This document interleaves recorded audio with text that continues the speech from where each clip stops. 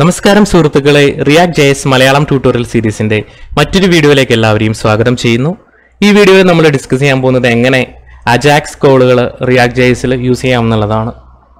Ajax എന്താണെന്ന് അറിയില്ലാത്ത ആളുകൾ Ajaxനെ കുറിച്ച് നമ്മൾ ഇതിനു മുൻപ് ചെയ്തിട്ടുള്ള ഒരു വീഡിയോ, അതിന്റെ ഏറ്റവും ബേസിക് ആയിട്ടുള്ള കാര്യങ്ങളൊക്കെ ഡിസ്കസ് ചെയ്തിട്ടുള്ള ഒരു വീഡിയോ ഉണ്ട്.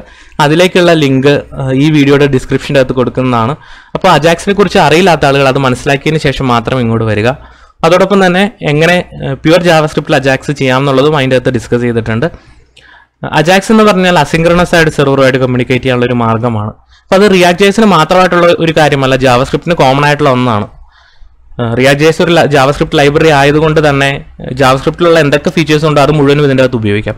അതുകൊണ്ട് പ്യുവർലി നേറ്റീവ് ആയിട്ടുള്ള അജാക്സ്, അതായത് XML HTTP റിക്വസ്റ്റ് എന്നാണ് അതിന് പറയുന്നത്. അപ്പം പ്യുവർലി നേറ്റീവ് ആയിട്ടുള്ള XML HTTP റിക്വസ്റ്റും നമുക്ക് React.jsന്റെ അകത്ത് ഉപയോഗിക്കാൻ സാധിക്കും, കാരണം ഇത് പ്യുവർ ജാവാസ്ക്രിപ്റ്റ് ആണ്. പക്ഷേ XML HTTP റിക്വസ്റ്റ് ചെയ്തിട്ടുള്ള ആളുകൾക്ക് അറിയാം വളരെ ബുദ്ധിമുട്ടാണ്. അത് നമുക്ക് സ്ക്രാച്ചിൽ നിന്ന് എഴുതി ഉണ്ടാക്കാൻ വളരെ ബുദ്ധിമുട്ടാണ്. നമ്മുടെ ഒരു വീഡിയോയിൽ അത് എക്സ്പ്ലെയിൻ ചെയ്തിട്ടുണ്ട്. പക്ഷെ നമുക്ക് അതിന് പകരമായിട്ട് തേർഡ് പാർട്ടി ലൈബ്രറീസ് ഉപയോഗിക്കാം. അപ്പം അത്തരത്തിലുള്ള ഒരു ലൈബ്രറിയാണ് axios എന്ന് പറയുന്നത്. ഇതാണ് axiosന്റെ പേജ്, AXIOS axios.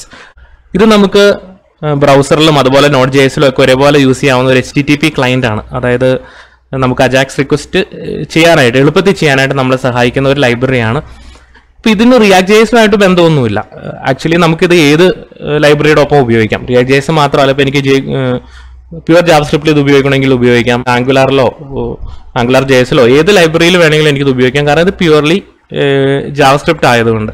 സോ ഈ പേജിൽ വന്നു കഴിഞ്ഞാൽ നമുക്ക് അതിൻ്റെ ഫുൾ ഡീറ്റെയിൽസ്, ഇതെങ്ങനെ ഓരോ പ്ലാറ്റ്ഫോമിലും നമുക്ക് NPM ഉപയോഗിച്ച് എങ്ങനെ ചെയ്യാൻ പറ്റും, അതല്ല നമുക്ക് നോർമലി ഒരു വെബ് പേജിൽ ജാവാസ്ക്രിപ്റ്റ് ആയിട്ടാണെങ്കിൽ എങ്ങനെ ഇൻക്ലൂഡ് ചെയ്യാൻ പറ്റും, അതുപോലെ അതിൻ്റെ കോഡ് എക്സാമ്പിൾസും കാര്യങ്ങളും എല്ലാം അതിൻ്റെ അകത്ത് കൊടുത്തിട്ടുണ്ട്. axios എങ്ങനെ ഉപയോഗിക്കാം എന്നുള്ളതും റെസ്പോൺസ് എങ്ങനെ എടുക്കാമെന്നുള്ള ഫുൾ എക്സാമ്പിൾസും അതിൻ്റെ അകത്ത് കൊടുക്കുന്നുണ്ട്. അപ്പം നമ്മൾ ഇതിൽ പ്യുവർ നോളജ് ഒന്നും ഇല്ലെങ്കിൽ പോലും നമുക്ക് ഇവിടെ വന്നിട്ട് ഈ എക്സാമ്പിൾസ് നോക്കി നമുക്കിത് എളുപ്പത്തിൽ മനസ്സിലാക്കി എടുക്കാൻ പറ്റും. അപ്പോൾ നമുക്ക് ഇനി ചെയ്യേണ്ടത് നമ്മുടെ ഈ പ്രൊജക്റ്റിൻ്റെ അകത്തേക്ക് നമുക്ക് ഈ axiosനെ ഇൻക്ലൂഡ് ചെയ്യണം. അപ്പോൾ അതിനായിട്ട് നമുക്ക് ഇവിടെ അവർ തന്നിരിക്കുന്ന കമാൻഡ് വെച്ചിട്ട് നമ്മൾ NPM പാക്കേജ് ആയിട്ടാണ് എല്ലാം ഇൻസ്റ്റാൾ ചെയ്യുന്നത്. അപ്പോൾ നമുക്ക് axiosന്റെ പാക്കേജ് NPM ഇൻസ്റ്റാൾ axios എന്നുള്ള ഈ കമാൻഡ് ഉപയോഗിച്ചിട്ട് നമുക്കത് ഇൻസ്റ്റാൾ ചെയ്യാം. സോ അതിനായിട്ട് നമുക്ക് കമാൻഡ് പ്രോംപ്റ്റ് എടുക്കാം, അല്ലാന്നുണ്ടെങ്കിൽ വിഷ്വൽ സ്റ്റുഡിയോ കോഡിൻ്റെ അകത്ത് തന്നെ താഴത്ത് നമുക്ക് ടെർമിനലിൻ്റെ ഓപ്ഷൻ ഉണ്ട്, അവിടെ അതെടുത്താലും മതി. അപ്പോൾ നിങ്ങൾക്ക് ഒന്നുമില്ലെങ്കിൽ കമാൻഡ് പ്രോംപ്റ്റ് എടുക്കാം, അല്ലെങ്കിൽ വിഷ്വൽ സ്റ്റുഡിയോയുടെ താഴെയുള്ള ഈ ടെർമിനൽ എന്നുള്ള ഓപ്ഷൻ എടുക്കാം. ഇവിടെ ഈ കമാൻഡ് എക്സിക്യൂട്ട് ചെയ്യാം, NPM ഇൻസ്റ്റാൾ axios. നമ്മളിതിനു മുൻപ് ഇത് ചെയ്തിട്ടുള്ളതാണ്, NPM പാക്കേജസ് ഇൻസ്റ്റാൾ ചെയ്തിട്ടുള്ളതാണ്. So NPM install axios. So അത് axios ഡൗൺലോഡ് ചെയ്തിട്ട് അതിൻ്റെ പാക്കേജ് ഇൻസ്റ്റാൾ ചെയ്യും. സോ നമ്മൾ axios ഇൻസ്റ്റാൾ ചെയ്തു. ഇനി നമ്മുടെ പ്രൊജക്റ്റിൻ്റെ അകത്തേക്ക് അത് ഇമ്പോർട്ട് ചെയ്യണം. അതിനായിട്ട് ഇമ്പോർട്ട് axios ഫ്രം axios നമ്മൾ ഇമ്പോർട്ട് ചെയ്തു. ഇനി നമുക്ക് അജാക്സ് കോളുകൾ ചെയ്യാം. അപ്പോൾ അജാക്സ് കോളുകൾ മെയിനായിട്ടും രണ്ട് തരത്തിലാണ് ഉള്ളത്, ഗെറ്റ് റിക്വസ്റ്റുകളും പോസ്റ്റ് റിക്വസ്റ്റുകളും. ഇതെല്ലാം HTTP ഓപ്പറേഷൻസ് ആണ്. അതായത് ഗെറ്റ് റിക്വസ്റ്റിൻ്റെ മെയിൻ പർപ്പസ് എന്ന് പറയുന്നത് ഡാറ്റ ഫെച്ച് ചെയ്യുക എന്നുള്ളതാണ്. ഉദാഹരണത്തിന് എനിക്ക് കുറച്ച് സ്റ്റുഡൻസ് നമ്മുടെ ഡാറ്റാബേസിലുണ്ട്, സ്റ്റുഡൻസിൻ്റെ ഡീറ്റെയിൽസ് എനിക്ക് ഫെച്ച് ചെയ്യണം. അത്തരത്തിലുള്ള ഓപ്പറേഷൻസ് ഒക്കെ ഗെറ്റ് റിക്വസ്റ്റുകളാണ്. പോസ്റ്റ് എന്ന് പറയുമ്പോൾ ഇവിടുന്ന് അങ്ങോട്ട് സബ്മിറ്റ് ചെയ്യുന്ന ഓപ്പറേഷൻസ് ആണ്, അത് സബ്മിഷൻസ് ആണ്. ഇതാണ് മെയിൻ ആയിട്ടുള്ള രണ്ട് HTTP ഓപ്പറേഷൻ എന്ന് പറയുന്നത്. ഇനി ഗെറ്റും പോസ്റ്റും കൂടാതെ തന്നെ മോഡേൺ വെബിൽ ഒരുപാട് HTTP വെർബ്സ് ഉണ്ട്. അതായത് നമുക്ക് റിക്വസ്റ്റുകൾ പല തരത്തിലുണ്ട്. പുട്ട് റിക്വസ്റ്റ് ഉണ്ട്, പാച്ച് റിക്വസ്റ്റ് ഉണ്ട്. അതായത് മോഡിഫിക്കേഷൻ ഒക്കെ ആണെന്നുണ്ടെങ്കിൽ അതൊരു പാച്ച് റിക്വസ്റ്റ് ആയിരിക്കും. അതുപോലെ ഡിലീറ്റ് എന്നുള്ള ടൈപ്പ് ഉണ്ട്. അങ്ങനെ വ്യത്യസ്ത തരത്തിലുള്ള റിക്വസ്റ്റുകളുണ്ട്. ബട്ട് നമ്മൾ മെയിനായിട്ട് ഉപയോഗിക്കുന്നത് ഗെറ്റും പോസ്റ്റും റിക്വസ്റ്റുകളാണ് നോർമലി യൂസ് ചെയ്യുന്നത്. അതായത് ഫെച്ച് ചെയ്യാനും സബ്മിഷനും. പുട്ട്, പാച്ച്, ഡിലീറ്റ് എന്നൊക്കെ പറഞ്ഞു കഴിഞ്ഞാൽ കുറച്ചുകൂടെ മീനിങ് ഫുൾ ആയിട്ടുള്ള വെബ്സ് ആണത്. ഇത് പാച്ച് എന്ന് പറഞ്ഞാൽ അതിൻ്റെ അർത്ഥം അതൊരു മോഡിഫിക്കേഷന് വേണ്ടി, ഒരു അപ്ഡേഷൻ ഓപ്പറേഷന് വേണ്ടിയിട്ടുള്ളതാണ്. ഇപ്പം ന്യൂ റെക്കോർഡ് ഇൻസേർട്ട് ചെയ്യുന്ന കേസിൽ നമ്മൾ പോസ്റ്റ് ഉപയോഗിക്കും. അതേസമയം ഓൾറെഡി ഉള്ള ഒരെണ്ണത്തിനെ എഡിറ്റ് ചെയ്യുന്ന കേസിൽ നമ്മൾ പാച്ച് എന്നുള്ളത് എടുക്കും. ഇതാണ് പുതിയ വെബിൻ്റെ സ്റ്റാൻഡേർഡ് എന്ന് പറയുന്നത്. ബട്ട് തൽക്കാലം നമ്മൾ ഗെറ്റ് ആൻഡ് പോസ്റ്റ് റിക്വസ്റ്റിനെ കുറിച്ച് ചിന്തിച്ചാൽ മതി. ഇപ്പോൾ ഗെറ്റ് റിക്വസ്റ്റ് എന്ന് പറയുന്നത് ഫെച്ച് ചെയ്യാനാണെന്നും പോസ്റ്റ് റിക്വസ്റ്റ് സബ്മിറ്റ് ചെയ്യാനാണെന്നും ഓർത്താൽ മതി തൽക്കാലത്തേക്ക്. ഈ വീഡിയോയിൽ നമ്മൾ ഗെറ്റ് റിക്വസ്റ്റ് ആണ് നോക്കാൻ പോകുന്നത്, എങ്ങനെ axios ഉപയോഗിച്ചൊരു API കോൾ ചെയ്തിട്ട് ഡാറ്റ എടുക്കുക എന്നുള്ളതാണ്. അപ്പോൾ അതിന് നോർമലി നമ്മൾ യൂസ് ചെയ്യുന്ന ഒരു ഫേക്ക് API ക്ലയൻറ്റ് ഉണ്ട്. നമ്മൾ ഫേക്ക് API കോൾസ് ഇങ്ങനെ ഗൂഗിൾ ചെയ്ത് കഴിഞ്ഞാൽ നമുക്ക് കിട്ടുന്ന ആദ്യത്തെ റിസൾട്ടാണത്, JSON പ്ലേസ് ഹോൾഡർ. ഇതിന് മുമ്പുള്ള ഒരുപാട് സീരീസിൽ നമ്മൾ ഡിസ്കസ് ചെയ്തിട്ടുള്ളതാണ്. അവിടെ വന്നാൽ നമുക്ക് ഫേക്ക് APIs കിട്ടും. അതായത് അവർ തന്നെ കുറച്ച് APIs തരും, നമുക്ക് ചെക്ക് ചെയ്യാൻ വേണ്ടി ടെസ്റ്റ് ചെയ്യാൻ വേണ്ടിയിട്ടുള്ള കുറച്ച് APIs അവർ തരും. ഓക്കെ, അപ്പോൾ അതിൽ നിരവധി APIs അവൈലബിൾ ആണ്. ഇവിടെ നോക്കിയാൽ ഒത്തിരി APIs അവൈലബിൾ ആണ്. ഇതിലേതെങ്കിലും ഒരു APIs, ഇപ്പം പോസ്റ്റിൻ്റെ ഒരു API ആണെങ്കിൽ അത് എടുത്തു കഴിഞ്ഞാൽ ഒരുപാട് അതായത് ബ്ലോഗ് പോസ്റ്റ് പോലത്തെ പോസ്റ്റുകൾ നമുക്ക് കിട്ടും. അപ്പോൾ ഈ ഒരു API വിളിച്ചിട്ട് നമുക്ക് പോസ്റ്റുകളൊന്ന് ഫെച്ച് ചെയ്തുകൊണ്ട് വരാനാണ് നമ്മൾ ഈ വീഡിയോയിൽ ചെയ്യാൻ പോകുന്നത്. അപ്പോൾ ഈ URL നമ്മൾ ജസ്റ്റ് ഈ URL റിക്വസ്റ്റ് ചെയ്താൽ മതി. ഇതൊരു ഗെറ്റ് റിക്വസ്റ്റ് ആണ്. അപ്പോൾ ഈ URL ഗെറ്റ് റിക്വസ്റ്റ് ചെയ്ത് കഴിഞ്ഞാൽ നമുക്ക് ഇങ്ങനെ ഒരു JSON ആണ് കിട്ടാൻ പോകുന്നത്. അപ്പോൾ ഈ JSON പാർസ് ചെയ്തിട്ട് നമ്മൾ ഡിസ്പ്ലേ ചെയ്യാൻ പോവുകയാണ്. അപ്പം നമ്മൾ അതിന് വേണ്ടിയിട്ടാണ് ഇപ്പോൾ ഇവിടെ Axios യൂസ് ചെയ്യാൻ പോകുന്നത്. അപ്പോൾ ഈ URL നമ്മൾ കോപ്പി എടുത്ത് വെക്കുകയാണ്. ഇനി Axiosൽ നമുക്ക് കോൾ ചെയ്യണമെങ്കിൽ നമുക്ക് അതിൻ്റെ ഡോക്യുമെൻറ്റേഷൻ നിങ്ങൾ വായിച്ചാൽ നിങ്ങൾക്ക് അതിൻ്റെ ഫുൾ ഡീറ്റെയിൽസ് കിട്ടും, എങ്ങനെയൊക്കെയാണ് അതിൻ്റെ ഓരോ റിക്വസ്റ്റും ചെയ്യണമെന്നുള്ളത്. ഇപ്പോൾ ഗെറ്റ് റിക്വസ്റ്റിന് വേണ്ടിയിട്ടുള്ളത് axios.get എന്നുള്ളതാണ്. axios.get ആ URL ഇവിടെ പറയുക. ദെൻ അതിൻ്റെ റെസ്പോൺസ് എന്താണ്, അത് റെസ്പോൺസ് വന്നു കഴിഞ്ഞാൽ എന്ത് ചെയ്യണം എന്നുള്ളത് എഴുതി കൊടുക്കുക. കമ്പോണൻറ്റ് ഡിറ്റ് മൗണ്ട് എന്നുള്ള മെത്തേഡ്. ഓക്കെ, കമ്പോണൻറ്റ് ഡിറ്റ് മൗണ്ട് എന്നുള്ള ലൈഫ് സൈക്കിൾ മെത്തേഡിൻ്റെ അകത്ത് വെച്ചിട്ട് ഞാൻ Axiosനെ Ajax കോൾ ചെയ്യാൻ പോവുകയാണ്. അപ്പോൾ Ajax കോൾ ചെയ്യാനായിട്ട് നമ്മൾ Axios ക്രിയേറ്റ് ചെയ്ത് വെച്ചിരിക്കുന്ന ഇതിൻ്റെ അകത്താണ് Axios. അപ്പോൾ axios.get എന്നുള്ളതാണ് ആ മെത്തേഡ്. ആ മെത്തേഡിൻ്റെ അകത്ത് നമ്മൾ പാസ് ചെയ്യുന്നത് URL ആണ്, axios.get. ഓക്കെ, ഇത്രയാണ് മിനിമം റിക്വയർമെൻറ്റ് എന്ന് പറയുന്നത്. axios.get എന്ന് പറഞ്ഞിട്ട് ഈ URL വിളിച്ച് കഴിഞ്ഞാൽ ആക്ച്വലി അങ്ങോട്ടേക്കൊരു Ajax കോഡ് പോകും. അപ്പോൾ നമ്മളിത് സേവ് ചെയ്യാണ്. സേവ് ചെയ്തതിന് ശേഷം നമ്മുടെ ആപ്ലിക്കേഷനിൽ വന്ന് ഇത് റിഫ്രഷ് ചെയ്ത് കഴിഞ്ഞാൽ ഒരു Ajax കോഡ് പോയത് കാണാൻ പറ്റും. അത് നമുക്ക് ഇതിൻ്റെ കറക്റ്റ് സോഴ്സ് എന്ന് പറയുന്നത് ഇതിൽ നെറ്റ്വർക്ക് എന്നുള്ള ടാബാണ്. നെറ്റ്വർക്ക് ടാബ് എടുത്തു കഴിഞ്ഞാൽ നമുക്ക് ഇവിടുന്ന് പോയ Ajax കോഡുകൾ അറിയാൻ പറ്റും. അതായത് ഈ കിടക്കുന്ന ഫിൽറ്റേഴ്സിൽ XHR എന്ന് പറഞ്ഞാൽ Ajax റിക്വസ്റ്റുകളാണ്. XHR എടുത്തു കഴിഞ്ഞാൽ നമുക്കിവിടെ പോസ്റ്റ് എന്നുള്ള ഈ പേജിലേക്ക്, ഈ പറഞ്ഞ പേജിലേക്ക് ഒരു റിക്വസ്റ്റ് പോയിട്ട് കാണാൻ പറ്റും. ആക്ച്വലി നമുക്ക് റിക്വസ്റ്റ് പോയി റെസ്പോൺസ് ഇവിടെ വന്നു, ബട്ട് നമ്മളത് ഹാൻഡിൽ ചെയ്തിട്ടില്ല. അതായത് റിക്വസ്റ്റ് അങ്ങോട്ട് പോയി, അത് റെസ്പോൺസ് ഇവിടെ വന്നു, ആ റെസ്പോൺസ് നമ്മൾ റിസീവ് ചെയ്തിട്ടില്ല. അപ്പോൾ റിസീവ് ചെയ്യാനായിട്ട് Axiosൻ്റെ ഡോക്യുമെൻറ്റേഷൻ നോക്കിയാലുണ്ട് ഇവിടെ ദെൻ എന്ന് പറഞ്ഞിട്ടൊരു മെത്തേഡ് എഴുതും. ഇത് ആക്ച്വലി Axios ചെയ്യുന്നത് ഒരു പ്രോമിസ് ആണ്. പ്രോമിസ് എന്താണെന്നുള്ളത് നമ്മൾ ഇതിനു മുമ്പ് ഡിസ്കസ് ചെയ്തിട്ടില്ല. നമുക്ക് മറ്റൊരു വീഡിയോയിൽ പ്രോമിസിനെ കുറിച്ച് ഡീറ്റെയിൽ ആയിട്ട് ഡിസ്കസ് ചെയ്യാം. തൽക്കാലം ഇത്രയും മനസ്സിലാക്കുക. ഈ റിക്വസ്റ്റ് കോൾ ചെയ്യുന്ന സമയത്ത്, അതായത് axios.get എന്നുള്ള മെത്തേഡ് കോൾ ചെയ്യുമ്പം ഇത് ആക്ച്വലി ഒരു അസിൻക്രണസ് റിക്വസ്റ്റ് ആണ്. ഇത് എപ്പോൾ കംപ്ലീറ്റ് ചെയ്യുമെന്നോ ഒന്നും നമുക്ക് പറയാൻ പറ്റില്ല. അപ്പോൾ അത് കംപ്ലീറ്റ് ആയ ഒരു പോയിന്റിൽ നമുക്ക് ഈ ദെൻ എന്നുള്ള ഫംഗ്ഷൻ ഉപയോഗിച്ചിട്ട് അത് കംപ്ലീറ്റ് ആയി കഴിഞ്ഞാൽ മാത്രമേ ഈ ദെൻ എന്നുള്ള ഫംഗ്ഷൻ്റെ അകത്ത് നമ്മൾ പറഞ്ഞിരിക്കുന്ന മെത്തേഡ് എക്സിക്യൂട്ട് ആവത്തുള്ളൂ. തൽക്കാലം അത് മനസ്സിലാക്കുക. എന്താണ് പ്രോമിസ് എന്നുള്ളത് നമുക്ക് ഡീറ്റെയിൽ ആയിട്ട് പിന്നീട് ഡിസ്കസ് ചെയ്യാം. ഓക്കെ, സോ ഇതൊരു അസിൻക്രണസ് ഓപ്പറേഷൻ ആണ്. അതായത് ഞാൻ ഇവിടെ ഇതിൻ്റെ താഴത്തെ ഒരു മെസ്സേജ് ഒരു അലേർട്ട് പറയാണ്, അലേർട്ട് 1 2 3. ഓക്കെ, സോ ഇത് കഴിഞ്ഞ് ഈ ഓപ്പറേഷൻ കഴിയാനായിട്ട് ഇത് വെയിറ്റ് ചെയ്യില്ല. ഇതൊരു അസിൻക്രണസ് ഓപ്പറേഷൻ ആണ്. കാരണം ഈ സെർവറിൽ പോയിട്ട് എപ്പോഴാണ് ഡാറ്റ എടുത്തിട്ട് വരുന്നതെന്ന് നമുക്ക് പറയാൻ പറ്റില്ല. അപ്പോൾ അതുകൊണ്ട് ഇതും എക്സിക്യൂട്ട് ചെയ്ത് ഇത് കംപ്ലീറ്റ് ചെയ്യാനായിട്ട് ഇത് വെയിറ്റ് ചെയ്യില്ല. അങ്ങനെ ഒരു പ്രോബ്ലം ഉണ്ട്. അതുകൊണ്ട് തന്നെ നമുക്ക് ഇതിൻ്റെ റിസൾട്ടിന് ഇങ്ങനെ ഒരു വേരിയബിൾ എടുത്ത് വെക്കാനും പറ്റില്ല.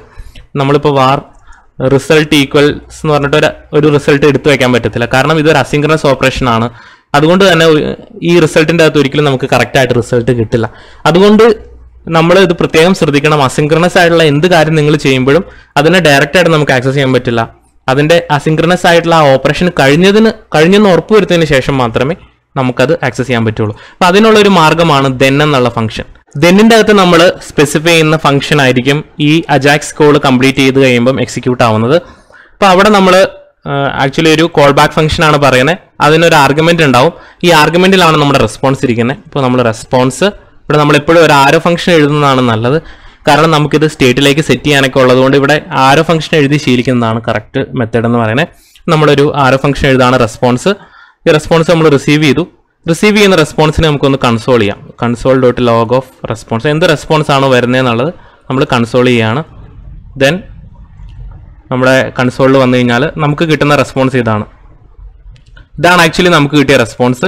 ഇതിൽ ഡാറ്റ എന്ന് പറയുന്നതാണ് നമുക്ക് വേണ്ട ഡാറ്റ എന്ന് പറയുന്നത്. ഈ റെസ്പോൺസിൽ ആക്ച്വലി ഉള്ളത് നമ്മുടെ Ajax കോളിൻ്റെ ഡീറ്റെയിൽസ് ആണ്. അപ്പോൾ ഇതിൽ ഡാറ്റ ഉണ്ട്. അതുപോലെ സ്റ്റാറ്റസ് 200 എന്ന് പറഞ്ഞാൽ ഓക്കെ എന്നാണ്, അതായത് കോൾ സക്സസ് ആണെന്നാണ് സ്റ്റാറ്റസ് 200 കൊണ്ട് മീൻ ചെയ്യുന്നത്. നമ്മുടെ ആക്ച്വൽ ഡാറ്റ ഇരിക്കുന്നത് ഡാറ്റ എന്നുള്ള ആ ഒബ്ജക്റ്റിൻ്റെ അകത്ത് ഡാറ്റ എന്നുള്ള കീയിലാണ്. നമ്മൾ റെസ്പോൺസ് ഡോട്ട് ഡാറ്റ എന്ന് പറയുകയാണ്. അപ്പോൾ നമുക്ക് ആക്ച്വലി കിട്ടുന്നതാണ് ഓരോ ഡാറ്റയും. ഇതിൽ റെസ്പോൺസ് ഡോട്ട് ഡാറ്റ ഓഫ് 0 എന്ന് പറഞ്ഞു കഴിഞ്ഞാൽ നമുക്ക് ആദ്യത്തെ എലമെൻറ്റ് കിട്ടും. നോക്കിയാൽ ഇത് ആദ്യത്തെ എലമെൻറ്റ് കിട്ടി. ഇനി റെസ്പോൺസ് ഡോട്ട് ഡാറ്റ ഓഫ് 1 എന്ന് പറഞ്ഞാൽ രണ്ടാമത്തെ എലമെൻറ്റ് കിട്ടും. അപ്പോൾ ഇതിനെ നമുക്കിനി ഡിസ്പ്ലേ ചെയ്യണം. ഇവിടെ ഒരു ടേബിളായിട്ട് ഡിസ്പ്ലേ ചെയ്യണം. അതായത് ഇതിൻ്റെ ഐഡിയും ടൈറ്റിലും നമുക്കിവിടെ ഒരു ടേബിളായിട്ട് ഡിസ്പ്ലേ ചെയ്യണം. അപ്പോൾ അതിന് വേണ്ടിയിട്ട് നമുക്ക് റെൻഡർ ചെയ്യേണ്ടതായിട്ടുണ്ട്. ഇപ്പോൾ റെൻഡർ ചെയ്യണമെന്നുണ്ടെങ്കിൽ നമുക്ക് ഈ ഡാറ്റ ആക്ച്വലി കീപ്പ് ചെയ്യാനായിട്ട് ഒരു സ്റ്റേറ്റ് വേണം. അപ്പോൾ നമ്മളൊരു സ്റ്റേറ്റ് ഡിഫൈൻ ചെയ്യുവാണ്. ദിസ് ഡോട്ട് സ്റ്റേറ്റ് ഈക്വൽസ് നമ്മളിത് പോസ്റ്റുകളാണ് വേണ്ടത്, അല്ല ഇത് പോസ്റ്റുകളാണ് നമ്മൾ എടുത്തേക്കുന്നത്. അപ്പോൾ നമ്മൾ പോസ്റ്റ് എന്നുള്ളൊരു കീ എടുക്കുകയാണ്, പോസ്റ്റസ്. അതിൻ്റെ അകത്ത് നമ്മൾ പറയുകയാണ് ഒരു ബ്ലാങ്ക് അറയാണ്. ഇനീഷ്യലി അതിൽ ഡാറ്റ ഒന്നുമില്ല, ബട്ട് നമുക്ക് റെസ്പോൺസ് കിട്ടിക്കഴിഞ്ഞാൽ നമുക്ക് പറയാം ദിസ് ഡോട്ട് സെറ്റ് സ്റ്റേറ്റ്, അതിലേക്ക് സ്റ്റേറ്റിലേക്ക് സെറ്റ് ചെയ്യാണ്. പോസ്റ്റിലേക്ക് വരാൻ പോകുന്നത് റെസ്പോൺസിൻ്റെ അകത്തുള്ള ഡാറ്റയാണ്. അപ്പം പോസ്റ്റസ് എന്ന് പറയുന്ന response dot data. So response dot data എന്ന് പറയുന്ന ആ എലമെന്റ്സ് ആയിരിക്കും നമ്മുടെ സ്റ്റേറ്റിൻ്റെ അകത്തുള്ള പോസ്റ്റിൻ്റെ അകത്തേക്ക് വരാൻ പോകുന്നത്. ഓക്കെ, ഇനി നമുക്കിതിനെ ഡിസ്പ്ലേ ചെയ്യണം. അതായത് ഈ പോസ്റ്റിനെ ഓരോന്നിനെയും ഡിസ്പ്ലേ ചെയ്യണം. അതിനായിട്ട് നമ്മൾ റെൻഡറിൽ വരുന്നു. അപ്പോൾ നമ്മൾ അതിന് വേണ്ടിയിട്ട് ജാവാസ്ക്രിപ്റ്റ് ഫംഗ്ഷൻ ആയിട്ടുള്ള മാപ്പ് ഫംഗ്ഷൻ ഇതിനു മുമ്പ് പഠിച്ചായിരുന്നു. നമ്മൾ ഇവിടെ ഒരു ഒരു ടേബിൾ എഴുതുകയാണ്. ടേബിൾ എഴുതുന്നു. ടേബിളിനൊരു ഹെഡ് എഴുതുകയാണ്. എപ്പോഴും മോഡേൺ സ്റ്റാൻഡേർഡ് എന്ന് പറയുന്നത് ടേബിൾ എഴുതുമ്പോൾ ടേബിളിന് ഹെഡും ബോഡി എഴുതുന്നതാണ് പുതിയ സ്റ്റാൻഡേർഡ് എന്ന് പറയുന്നത്. സോ ടേബിൾ ഹെഡ് ഉണ്ട്, ടേബിൾ ബോഡി ഉണ്ട്. അതിൽ ഹെഡിൻ്റെ അകത്ത് നമ്മൾ വീണ്ടും പറയാണ്, ഒരു റോയിൽ പറയാണ് സീരിയൽ നമ്പറാണ് പറയുന്നത്. അതായത് ഇപ്പോൾ ഇതിൽ ID ആണ്, ID വരുന്നു. പിന്നെ ഒരു ടൈറ്റിലും ആണ് വരുന്നത്. നമ്മൾ ടൈറ്റിൽ 2 പ്രോപ്പർട്ടിയാണ്. ഇനി ബോഡിയുടെ അകത്ത് ഓരോ TRഉം റിപ്പീറ്റ് ചെയ്യണം. അപ്പോൾ അതിന് വേണ്ടിയിട്ട് നമ്മൾ പഠിച്ചിരിക്കുന്നത് മാപ്പ് എന്നുള്ള ഫംഗ്ഷനാണ്. So this dot state dot പോസ്റ്റസ്, ഈ പോസ്റ്റിന് നമ്മൾ മാപ്പ് ചെയ്യണം. മാപ്പ് ദെൻ അതിൽ നമ്മൾ നേരത്തെ പഠിച്ചതാണ്, 2 ആർഗ്യുമെൻ്റ് എടുക്കുന്നു. ഐറ്റം ഉണ്ട്, പിന്നെ ഒരു കീ ഉണ്ട്, കീ ഫീൽഡുണ്ട്. ദെൻ അത് റിട്ടേൺ ചെയ്യുന്നത് ഒരു TR ആണ്, റോയാണ്. റോയിൽ ഒരു 2 TD എലമെൻറ്റ്സ് ആണുള്ളത്. ഓക്കെ, നമുക്ക് വേണ്ടത് എന്തൊക്കെയാണ്? ഐഡിയും വേണം, ടൈറ്റിലും വേണം. അപ്പോൾ ID കിടക്കുന്നത് ID എന്നുള്ള ഫീൽഡ്, ടൈറ്റിൽ കിടക്കുന്ന ടൈറ്റിൽ എന്നുള്ള ഫീൽഡ്. ഇവിടെ ഐറ്റം ഒരു ഒബ്ജക്റ്റ് ആണ്. നമ്മൾ റെൻഡർ ചെയ്യുന്ന സമയത്ത് ഒബ്ജക്റ്റ് റെൻഡർ ചെയ്യുന്ന പഠിച്ചു. ഒബ്ജക്റ്റ് റെൻഡർ ചെയ്യുന്നത് എങ്ങനെയാണ്? ഒബ്ജക്റ്റ് ഡോട്ട് അതിൻ്റെ കീ നെയിം. ഇപ്പോൾ ഐറ്റം ഡോട്ട് ID എന്ന് പറഞ്ഞാൽ ID കിട്ടും. ഐറ്റം ഡോട്ട് ടൈറ്റിൽ എന്ന് പറഞ്ഞാൽ ടൈറ്റിൽ കിട്ടും. നമ്മളിവിടെ പറയുകയാണ് ITM ഡോട്ട് ID. ദെൻ അടുത്ത എലമെൻറ്റ് ITM ഡോട്ട് ടൈറ്റിൽ. നമ്മൾ സേവ് ചെയ്യാണ്. പേജിൽ വരാം. ഇപ്പോൾ ആക്ച്വലി നമ്മുടെ അജാക്സ് കോൾ ചെയ്തു. നമ്മളിത് റിക്വസ്റ്റ് ചെയ്യുന്ന ഉടനെ ഇല്ല, അത് കണ്ടോ ഒരു ചെറിയൊരു ഫ്രാക്ഷൻ ഓഫ് എ സെക്കൻഡ് കഴിഞ്ഞിട്ടാണ് അത് അജാക്സ് കോൾ പോയിട്ട് റെസ്പോൺസ് വരാനുള്ള ഒരു ഗ്യാപ്പാണ് ആ കാണുന്നത്. നമ്മൾ റിഫ്രഷ് ചെയ്ത് കഴിഞ്ഞാൽ ഇപ്പോൾ ആക്ച്വലി കോൾ പോയി, ആ കോളിൻ്റെ റെസ്പോൺസ് ആണ് വന്നേക്കുന്നത്. ഇപ്പോൾ നമ്മൾ ഒരു അജാക്സ് കോൾ ചെയ്തിട്ട് ഒരു റിമോട്ട് API വിളിച്ച് അതിലെ ഡാറ്റയാണ് നമ്മൾ കാണിച്ചേക്കുന്നത്. സോ ഇങ്ങനെയാണ് ഒരു front and back end separation വരുന്നത്. ഇപ്പോൾ ആക്ച്വലി നമ്മൾ ചെയ്ത ഈ കാര്യങ്ങൾ മുഴുവനും ഫ്രണ്ട് എൻഡ് ആണ്. അപ്പോൾ നമ്മൾ ഫ്രണ്ട് എൻഡിൽ ആക്ച്വലി വിളിച്ച ഈ URL ഉണ്ടല്ലോ, ഇതാണ് ഇതിൻ്റെ ബാക്ക് എൻഡ് എന്ന് പറയുന്നത്. അപ്പോൾ നമ്മുടെ റിയൽ ആപ്ലിക്കേഷൻ ചെയ്യുന്ന സമയത്ത് ഇവിടെ നമ്മുടെ ഡാറ്റാബേസും കോഡും ഒക്കെ ആയിരിക്കും. ഇതിപ്പോൾ നമ്മൾ ടെസ്റ്റ് ചെയ്യാനായിട്ടൊരു സാമ്പിൾ ഇത് ചെയ്താണ്. നമുക്കിനി PHP ഉപയോഗിച്ചിട്ടൊരു API ഉപയോഗിച്ച് നമുക്കിനി ഫ്യൂച്ചറിൽ വീഡിയോ ചെയ്യാം. അപ്പോൾ നമ്മുടേതായ ഒരു API നമുക്ക് ക്രിയേറ്റ് ചെയ്യാം. അപ്പോൾ ഇതൊരു സെപ്പറേറ്റ് ആണ്, ഇത് ചെയ്യുന്ന ഒരു സെപ്പറേറ്റ് ടീമാണ്, ഈ ഫ്രണ്ട് എൻഡ് ചെയ്യുന്ന ഒരു സെപ്പറേറ്റ് ടീമാണ്. അപ്പോൾ ഇവർ ഡാറ്റ വരുന്ന സമയത്ത് ഡാറ്റ ഡിസ്പ്ലേ ഇഷ്ടമുള്ള രീതിയിൽ നമുക്ക് ഡിസ്പ്ലേ ചെയ്ത് കാണിക്കാം. ടേബിളായിട്ട് കാണിക്കാം, അല്ലെങ്കിൽ ULLI ആയിട്ട് കാണിക്കാം. പക്ഷേ ഡാറ്റ കൺട്രോൾ ഒന്നുമില്ല ഇവിടുന്ന്. ഇങ്ങനെയാണ് ക്ലയൻറ്റും സെർവറും തമ്മിലുള്ള, അല്ലെങ്കിൽ ഫ്രണ്ട് ആൻഡ് ബാക്ക് എൻഡ് തമ്മിലുള്ള കമ്മ്യൂണിക്കേഷൻ നടക്കുന്നതും ആ സെപ്പറേഷൻ ഉണ്ടാവുന്നതൊക്കെ ഇങ്ങനെയാണ്. അപ്പോൾ ഈ വീഡിയോയിൽ പറഞ്ഞ കാര്യങ്ങളൊക്കെ നിങ്ങൾക്ക് മനസ്സിലായി എന്ന് വിശ്വസിക്കുകയാണ്. സോ ഈ വീഡിയോ ഇഷ്ടപ്പെട്ടെങ്കിൽ ലൈക്ക് ചെയ്യുക, ഇഷ്ടപ്പെട്ടില്ലെങ്കിൽ ഡിസ്ലൈക്ക് ചെയ്യാം. അപ്പോൾ ഈ ചാനൽ ഇതുവരെ സബ്സ്ക്രൈബ് ചെയ്യാത്ത സുഹൃത്തുക്കൾ സബ്സ്ക്രൈബ് ചെയ്യുക. നമുക്ക് അടുത്ത വീഡിയോയിൽ വീണ്ടും കണ്ടുമുട്ടാം. ബൈ.